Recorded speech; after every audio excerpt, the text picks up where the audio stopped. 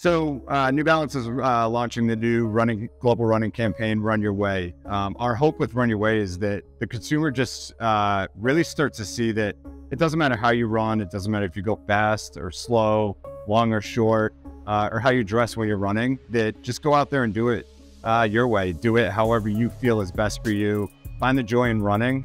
This is really all about welcoming a lot more people into these running communities, removing the norms that have been established over decades by a really small subset of runners, and really opening up the world to everybody to just go out and enjoy it their way.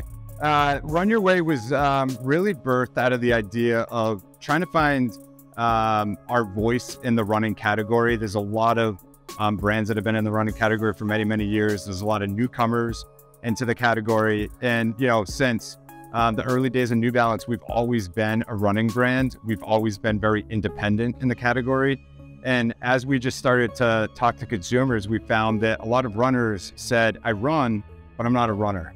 And so to us, that was a big problem. And so we really wanted to do something that showed those consumers that if you do run, you are a runner. And so really Run Your Way was birthed through the consumer. And so really exciting time to really embrace that insight and help break those norms. You know, races it's an interesting question.